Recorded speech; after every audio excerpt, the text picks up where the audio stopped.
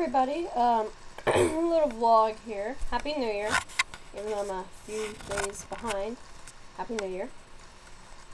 How's everyone's 2013 going? First of mine was kind of creepy the other night. I had this statue. Like, I was on the Kindle, laying in bed. On my bed, whatever. And, like, I hear, like, something hit my guitar and then glass breaking. So I get up. And behind my bed is a broken statue. If that, statue had gone, like, a foot more this way, it would have, like, hit me in the head, and I probably would have had to go to hospital with stitches.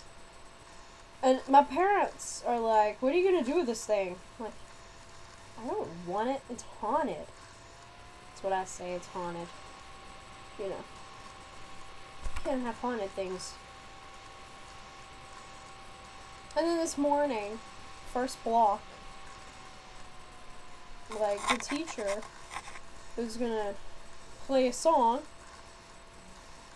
And then, so he turned on the projector, and a few moments later, we hear this loud pop noise. Like, it sounds kind of like someone blowing this, popping this huge bubble from bubble gum, or like, slamming a book on the floor. It was the, projector bulb. And the teacher said the other day, he was talking, like, how good the bulb was not going out in a while. Apparently he jinxed it. He's a major jinx. I can't wait for Wednesday, because, my boyfriend's coming over and we're gonna go to church together. We're probably, like, just gonna watch SpongeBob before church. Something on TV. SpongeBob. I like SpongeBob. Yeah. Dinner. It would be awesome. I mean, what's more awesome than sitting on your living room couch and watching SpongeBob with your boyfriend? You know? I like how me and him can be, like, super crazy, but at the same time, we're a bit cutesy to each other. And it's really awesome being with him. So yeah. And it's like yesterday we had new seats in science, and the teacher called my name to choose somebody, and it's like, you can choose anyone other than Caleb. I'm like, what the heck? Thank goodness he was just joking. So me and Caleb get to sit together in science class, which is good. Very good.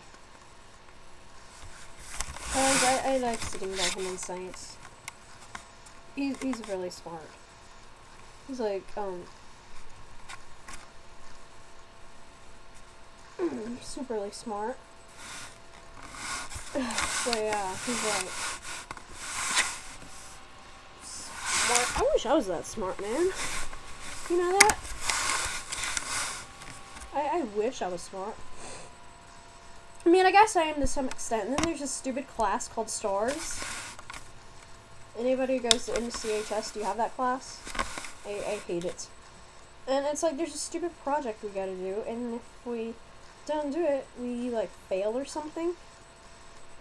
And so, yeah. And it's like, what's the sense to pass this class if I don't pass it, I still pass 9th grade. What's the sense of even passing that class, you know? But yeah, I as a pillow. Yeah. I was gonna say something a minute ago. But yeah, like, after, like, people got their seats, it's like these people just start coming up to us, and me and my boyfriend, and they're, like, asking us questions and all that. And then today, in AA, advisor, advisee, this one girl's like, me and my boyfriend are cute together, and yeah. So that me and my boyfriend are cute together, so. And yesterday was 3 weeks. Next Saturday, I think next Saturday will be a month with him. The 13th? 13th. Yeah. No. Next Sunday will be a month with him. Next Saturday is the 12th. Not this coming Saturday. This coming up Saturday is the 5th. That's tomorrow. But a week from today, I'm going on a church competition called TNT, Top Nazarene Talent. It's in Georgetown, Kentucky. So yeah, it's really awesome. I love it there. This will be my 3rd year at TNT. Last year, the first year I went, 2011, I didn't win anything. Second year, last year, 2012, I won 3rd place in poetry, which is pretty good. And so I wrote a poem for this time. I'm hoping I do good. I hope. See, I'm not gonna complain if I don't get 1st place. I mean, that'd be pretty friggin' sweet if I did get 1st place, but I'm perfectly fine with 3rd. 3rd's fine for me. I'm okay with 3rd place. And then, but what sucks about next weekend, I won't get to talk to my boyfriend. Because I don't have one of those fancy iPhones or iPod Touches where you can, Facebook, you know, through your little device thingy. And I don't even think our hotel's gonna have Wi-Fi, so. But I'll probably call him. You know. But what's really weird, the church is like by a train track. It's like every 15 or some odd minutes or so, however long, you can hear a train going by. However it sounds. I mean, it's like every church event, whether it be church camp or TNT, it's always near a train track. TNT, Georgetown, train track. By the church. And then, church camp at Trevecca. Our dorm room, behind it, like not immediately behind it, there was like a driveway, whatever, road bit, and maybe a few trees, and then there was a train track. And then, I woke up in the middle of the night. I don't know if I told you this story before. I wake up in the middle of the night. However a train sounds, you know, I was wakened by that loud noise. It's like, there's people trying to sleep. You see, I'm from a small town. Apparently we had trains years ago. Apparently that's out now. I don't know why. I think trains are pretty cool until they derail. So yeah.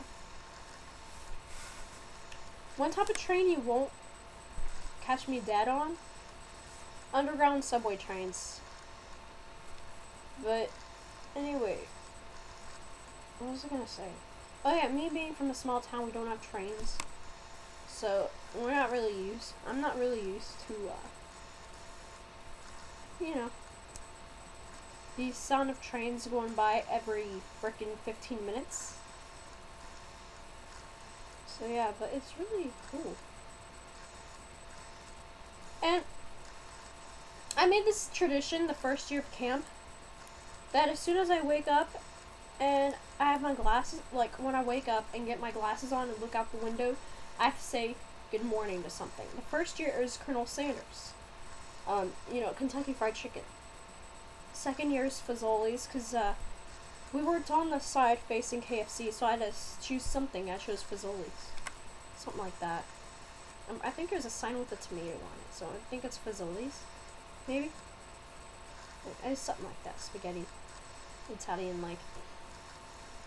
And so one of the things I probably will never let down is, or live down, whatever, is good morning, Colonel Sanders. And this year, like, there's more people going since they're old enough to go this year. And then for church camp, my cousin might go, her first year. I don't know how she's gonna take it, because she's never spent a week without her mom, or without her family. But her brother, hopefully, is going to be going, so she won't be all alone. And then me being her cousin, family. Your supper's ready. Okay. I gotta go soon. Dinner time. I'm already past 10 minutes. But yeah, I hope my cousin does well. Or the cousin. She's like 12, so. You know, being family, you gotta care for your younger family, you know. Like, I felt horrible, utterly horrible one day, because me and her were goofing off in the church parking lot. And we were pushing each other a bit, and I accidentally pushed her too hard, and she fell. I made her cry. Do you know how horrible I felt? Horrible. Thank goodness she forgave me. Thank goodness. I felt horrible for making her cry. You don't feel good when you make someone younger than you cry. Makes you feel like crap. Unless it's an annoying 6th grader who's bugging you to death, putting you down just because you still have an iPod Shuffle instead of an iPhone. But see, this 6th grader has an iPhone, I still have an iPod Shuffle. She's like, you have a Shuffle? Something like that? I'm like, yeah. It's like, wow. I'm proud of my little iPod Shuffle. See that? I mean, sure, it was only like $40 or something, but I bought it with my birthday money one year. You know? And cell phones? $10 track phone. It's like 4 years old. I'm perfectly fine. But I haven't made that person cry yet. I think I just made her hate my guts, which is perfectly fine by me. Haters gonna hate. Anyway, I gotta go now. I've gotta eat dinner. So, Happy New Year's. I'll make a vlog someday. Whenever it is. Peace out, peoples. Peace out to my fans. Bye.